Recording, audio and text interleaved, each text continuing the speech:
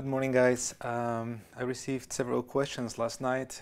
Thank you for those. And one of them regards how to practice kick serves at home.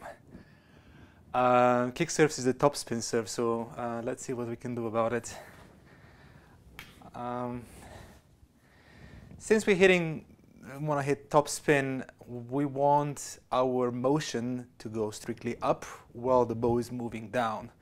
And when we serve, you can use a lot of things to amplify this upward motion. Part of it is from a normal setup, you go to the top of your backswing, and then from here you can really move your legs up. So feet, knees, hips, shoulders, and then everything goes up, so you can really load yourself and then go up. That's going to create this upward motion. But at home, we got to do something else. So maybe let me grab a chair. So I can show you what the motion of the racket is and what happens with the ball when you do this motion.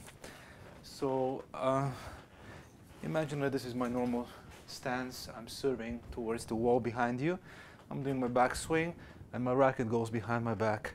From here, the racket goes straight up, right?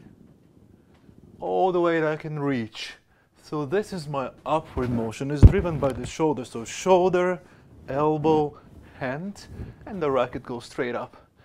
And when you toss the ball, it reaches the apex and then it starts to drop. So when the ball drops down and the racket goes up, the ball tends to spin forward, and then after the bounce, it kicks up, right?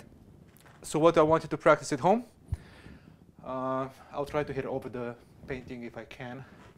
So you go here, you drop the racket behind the back, then you toss the ball and you're trying to go straight up. No forward motion, no turning, straight up.